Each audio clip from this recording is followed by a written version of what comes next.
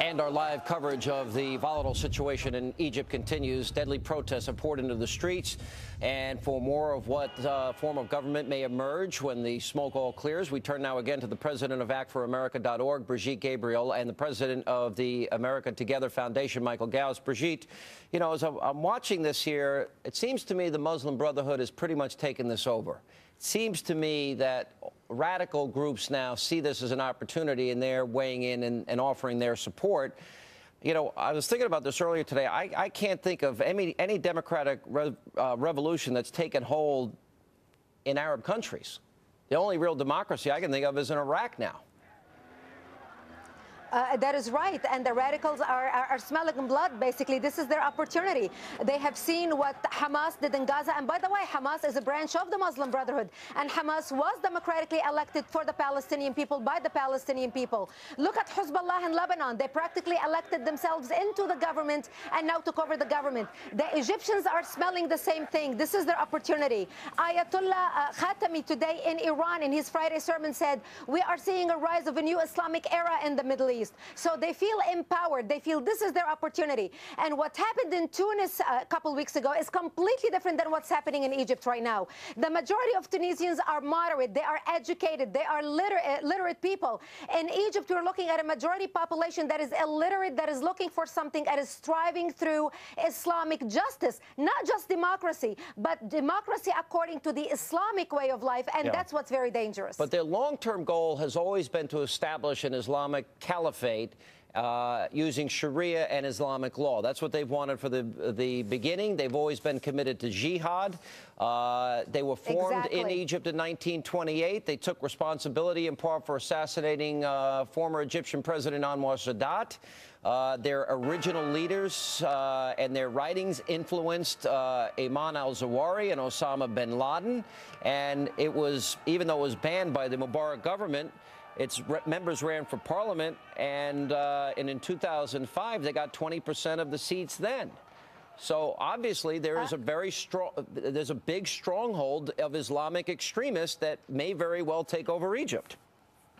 A very strong support. Listen, Ayman al-Zawahiri was a leader in the Muslim Brotherhood, imprisoned by the Egyptian government. And this is exactly why Mubarak today cut off the internet. He knows that Ayman al-Zawahiri will do appeals in Arabic to his base in Egypt. He will be a welcomed hero back into his own country. Now he is living in exile. We're going to see another replay of Iran happening in Egypt, like what we saw with Ayatollah Khomeini in '79. We're going to see with people like Ayman al-Zawahiri and others in Egypt. How much is this about Israel, Brigitte? Sure. This is not really much about Israel. They despise Israel. Now, remember, Egypt signed the peace treaty with Israel as well as Jordan. And both countries right now are experiencing demonstrations in the street. They despise the Jews, and that's very dangerous for Israel right now. Israel is surrounded with volcanoes about to explode. You know, Michael, we've talked a lot about Islamic extremism in the past. And you were, for example, a supporter of this controversial imam who wanted to build this mosque at Ground Zero, and you and I had a disagreement. But the point here is, you know, moderate Muslims, are they often intimidated into silence for fear of what these extremists will do? We see the Muslim Brotherhood gaining a stronger ground, not just here, but they're also, it's reported, involved in the uprisings that are going on in Jordan. My question is Islamic extremism far wider and broader and expansive than most people think? No, it is not. If you look at 70% of the Muslims live in democracies between India, Indonesia, Malaysia, Bangladesh. You have a whole lot of people living in democracies. It is inherent in them. It's only in the Middle East democracy does not exist. It is a very critical moment in the history of the Middle East, our relationship. Sean, I think if U.S. makes one single mistake, we will put someone like Ayatollah Khomeini in Egypt. I think we need to encourage the moderates. There is a whole lot of moderates. We need to encourage them and bring them up. Otherwise, the Brotherhood will take over. All right, we need to be very careful. From Israel's point of view, Israel has to be very cautious. The peace deal is between the people of Israel and people of Egypt. They need to emphasize it was between people to people. It is not a deal between Israel and Mubarak.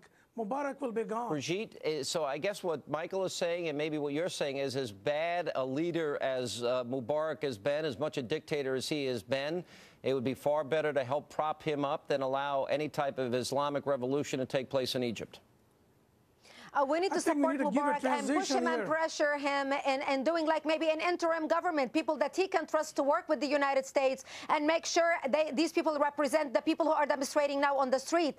That will prevent the Muslim Brotherhood in taking over, and it will still give the Egyptian people a new symbolic government of reform that we can work with and they will be happy with. All right, guys, thank you both for being with us. We appreciate it on this busy night. And coming up.